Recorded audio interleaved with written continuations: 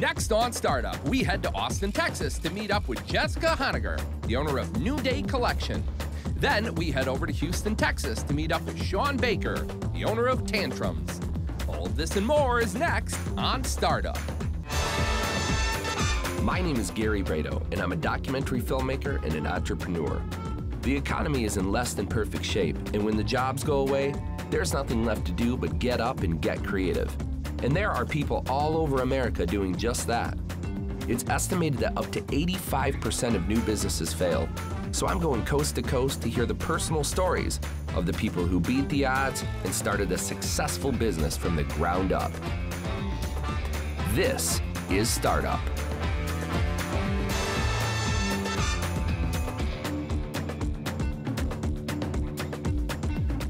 Handmade jewelry is the art of bringing together different components that are assembled by hand rather than using machines. Even if at some point lathes and drills are used to make the jewelry, they have to be guided by the hands of humans. The makers traditionally use materials available to them to come up with unique designs by using several different techniques. Today, I'm on my way to Austin, Texas to meet up with Jessica Honegger, the founder of Noonday Collection, a company that uses fashion to create meaningful opportunities around the world. Where are you from? Where'd you go to school? Tell me everything. Okay, everything. Yeah. We're gonna be here Start at the top. for a long time. Okay. High school is when I got the travel bug, and that's when I traveled to Africa for the first time, and I really saw international poverty for the first time. And then I moved to Guatemala, and so that's where I was really exposed to international development work. Met my husband through that process.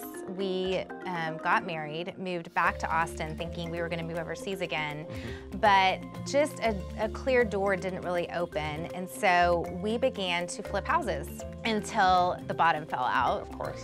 And that is when we then were living off credit cards. Wow. So it was during that time of the fallout, we had decided to adopt a child from Africa. We had 2 other kids at the time. And in the meantime, our financial situation started falling apart, and it's very expensive to adopt internationally. So I had been connected to some friends of mine living in Uganda in East Africa, and they had said, we would love for you to create a marketplace for artisans there, and what you could use any money that you earn towards your adoption. We have this product. We got them to make it. We didn't think about the selling piece, so it's just sitting there collecting dust. Do you want to sell it?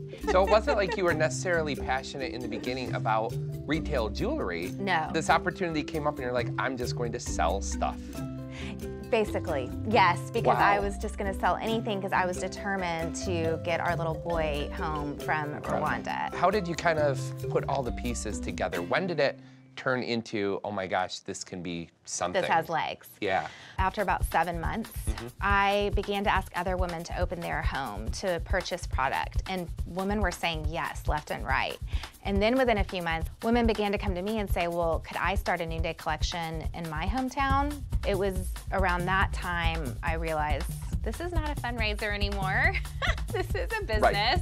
It's a living. This is a living, and I'm about to go to Africa to get my kid and have 3 Amazing. kids under 5. And so that's when I began to reach out to different people for advice. And one of the people I reached out to is now my business partner, Travis. I reached out to him just to get advice, and then within about a month, he said, hey, I've been saving up in order to be able to run a business someday, and I'm ready to go salary-free. Do you want to be partners? Amazing. Yes.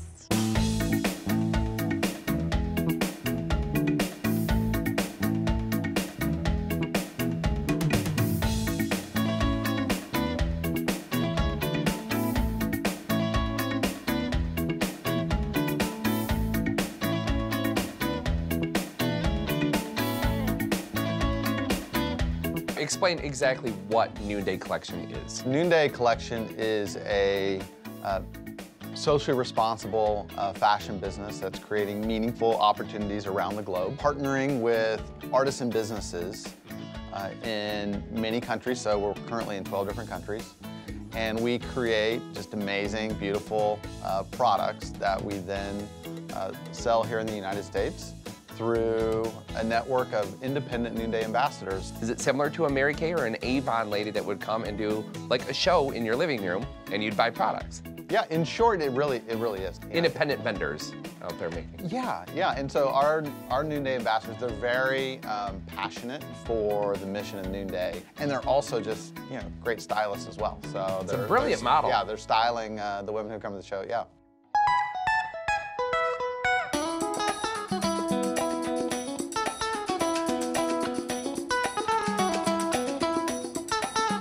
Talk to me about your typical ambassador. Who is that? A lot of our ambassadors, most of them are stay-at-home moms. It's not necessarily women who are like super into fashion. It's a curious woman who wants to make a difference in the world. What are the qualifications of your makers, and how are they compensated? How are they treated? Is it basically you deal with like your two people, the heads of the company over there? I mean, the primary people that we are working with are the artisan entrepreneur leaders, the business owners. We visit all of our entrepreneurial partners every year. There's someone from our product team visiting our partners and ensuring fair wages and safe working conditions. And we follow fair trade principles, and how we define that is we come alongside these businesses and we help them scale. And then we also help them with their startup costs, or we'll pay a lot of times for product ahead of time. And then we also come alongside them with social impact programs that they're able to apply for grants, and then we can oftentimes help them with scholarships, with schooling, with emergency needs. Talk about the social impact aspect of it more. Social impact really for us is job creation, and it's in places where people have typically been left out of the market. Right. So we are specifically targeting areas where bigger companies are like, I don't have time for that, So Sure. we actually enjoy the headaches that come from, working in Haiti, where there's suddenly violence on the way to the airport, and so our shipment gets held up. I mean, there's so many different issues that we're willing to deal with, because we specifically want to work in communities that are more vulnerable, where a dignified job is going to have a real impact.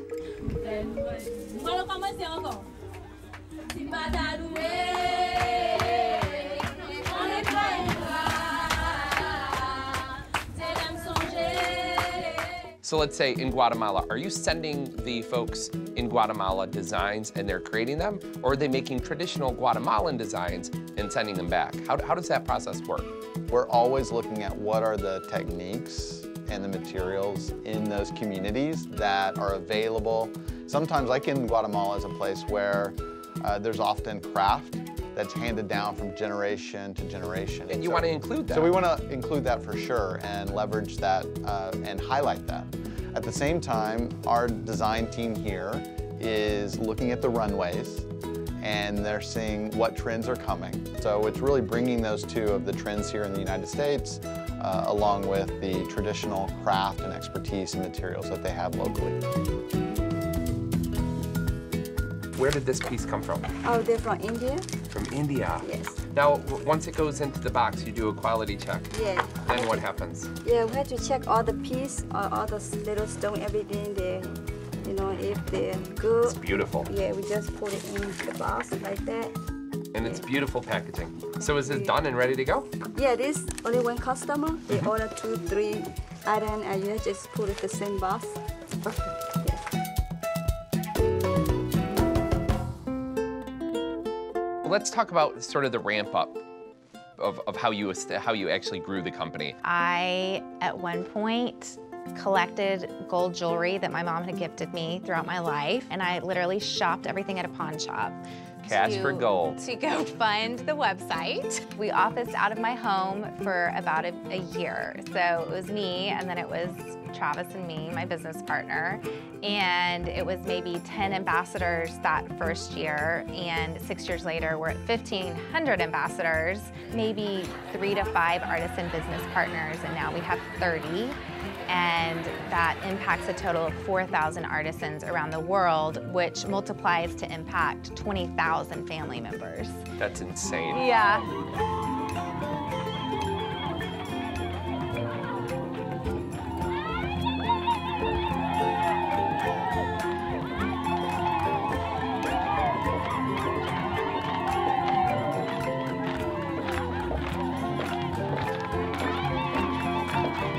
How much money went into starting it, to creating it? And where did that money come from? We ended up taking 2 loans that were, a total of $50,000. For Yeah. us, one of the biggest challenges on the financial side is we work according to fair trade principles. We're really trying to care for our artisan business partners. Every time we make an order, we prepay 50% of the purchase order upon requesting Receipt. the goods. Oh, upon request. Upon requesting the goods. And That's- then we pay the remaining balance once we receive it. Got it. It's not your typical business like accounts receivable Yeah. approach or accounts payable approach. Like for us, it's a negative accounts payable.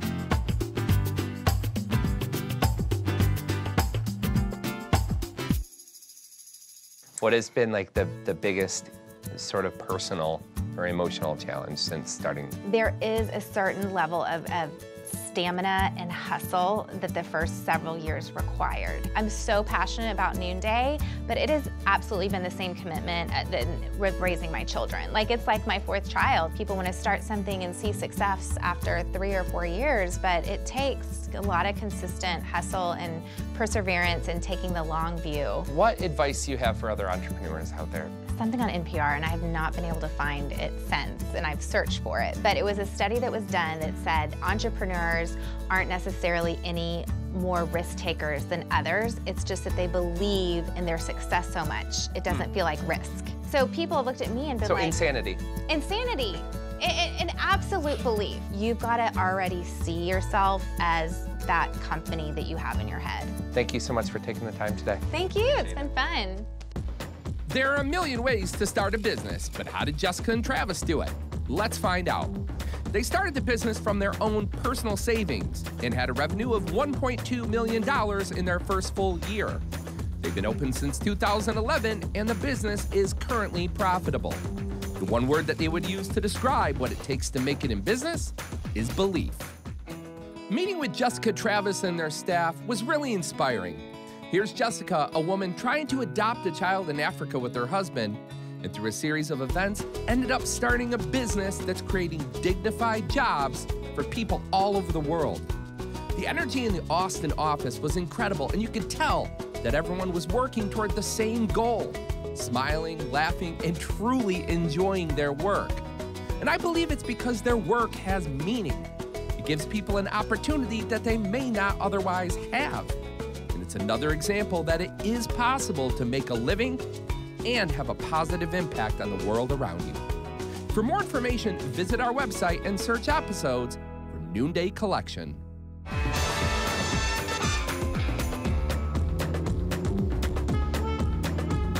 A tantrum is an outburst, usually associated with those in emotional distress, that is typically characterized by anger, screaming, ranting, and in some cases, hitting and other physically violent behavior.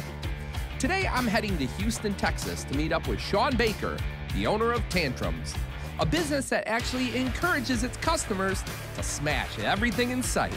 I cannot wait to hear her story. Tell me a little bit about yourself. I am an entrepreneur who used to be in the oil and gas industry. How long did you work in oil and gas? 25 years. Tell me about that experience. The company I was working for, they headhunted me for months to come work for them. They made an offer I couldn't refuse, and so I left. And 10 minutes later, I was laid off. I was stunned.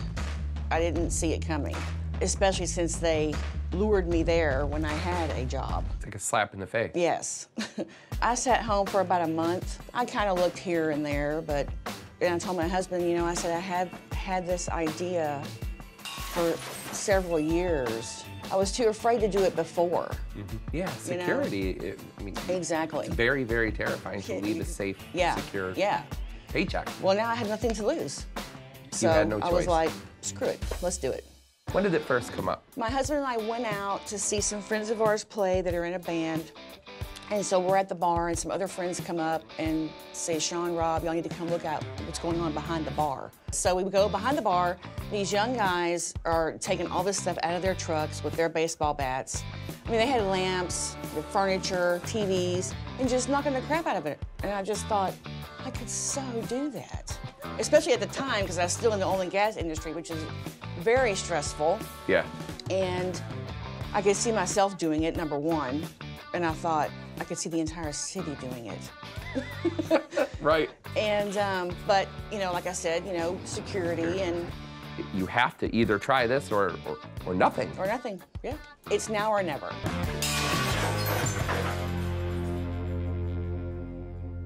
What was step one?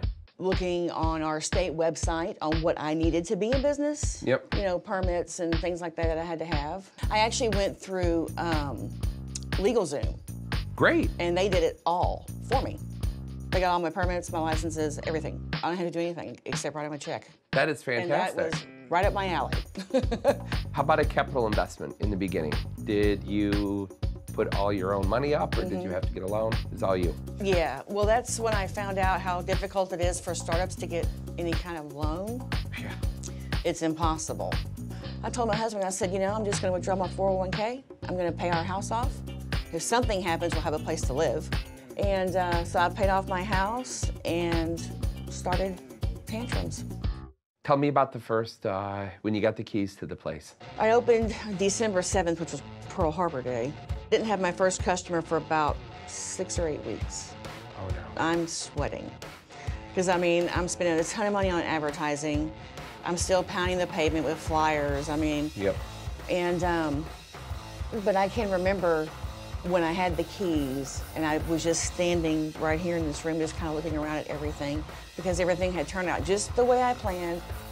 And I just started crying because I couldn't believe I was a business owner. It didn't matter if I succeed or failed. It was surreal. I was still a business owner.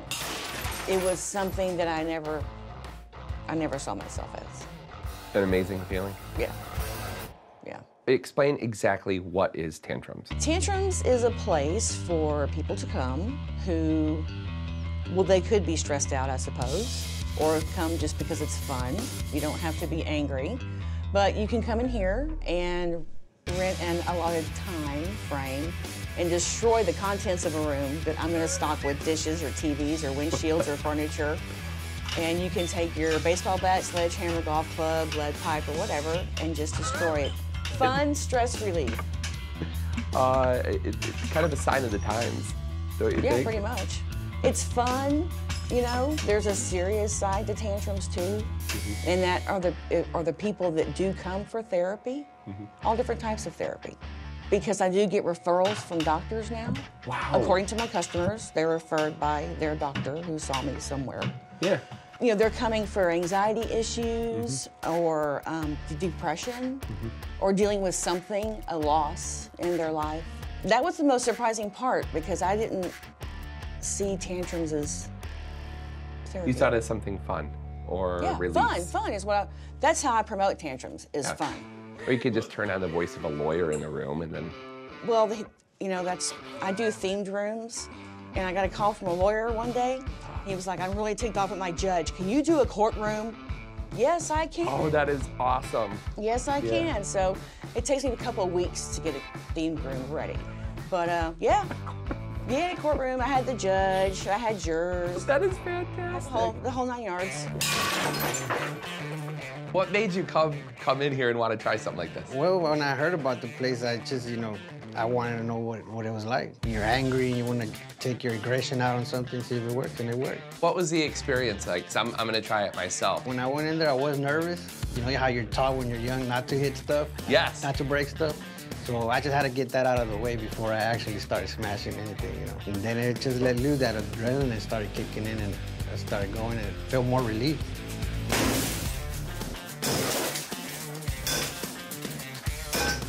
What is the liability insurance like here? Well, it's high risk, number one. When I was going trying to find insurance, people kept telling me, well, this is ridiculous. It was a ridiculous idea. And finally I was like, I am not the highest risk thing out there, okay? Right. I mean, bungee jumping, skydiving. Thank things. you. Come on, if they could insure A that. theme park, at the very least, Right. you know? Right. And anyway, so I finally found someone to insure me.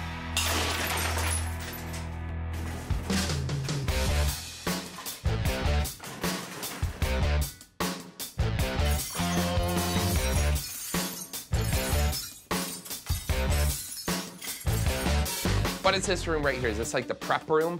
This is where you pick your weapons of mass destruction, right here. These are the WMDs right That's here, it, huh? right? Golf clubs, sledgehammers, lead pipes, tire iron crowbar, What's the most popular?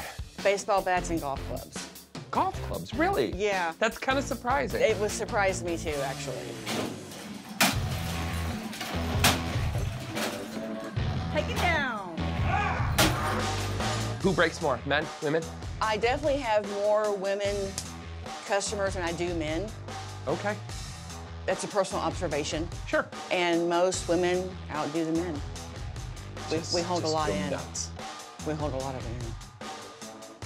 I mean, this is some serious damage. That right was here. done by a woman Does okay. And about this, 2 weeks ago. This right here. That was a guy. That was a guy. Yeah. Do you have to wear certain clothes? Do you require Yes. protective gear? Well, before you come, I tell everybody to wear closed-toed shoes and long pants. Okay, I have that. So you're good. Safety glasses and gloves are mandatory. Okay. So you make people wear these. Yes. Although I've never been one to go out and break things, this is a rare opportunity to really blow off some steam. So I turned on Steelers Wheel, stuck in the middle with you, as loud as it can go in my headphones, and I went to town.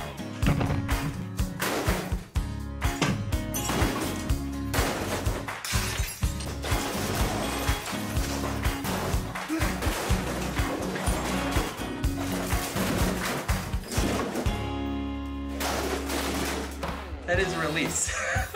I needed that. I definitely needed that.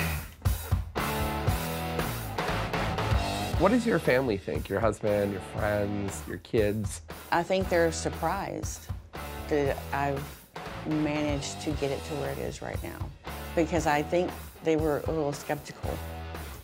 And it really didn't matter what anyone said to me. Once I made up my mind to do this, I was going to do it anyway. What advice would you have for other entrepreneurs out there who want to do something with their life? Don't give up. Sometimes you are your own cheering section. Actually, a lot of the time. I don't know how many people told me this was a ridiculous idea. What was I thinking? This isn't going to go anywhere. Well, I just believed in it, and I'm just moving on forward. Thank you so much for taking the time to meet with us today. Thank you. There are a million ways to start a business, but how did Shawn do it? Let's find out. She started with around $30,000 in the bank and a credit score of 817. It cost around $23,000 to start the business that she funded with her personal savings.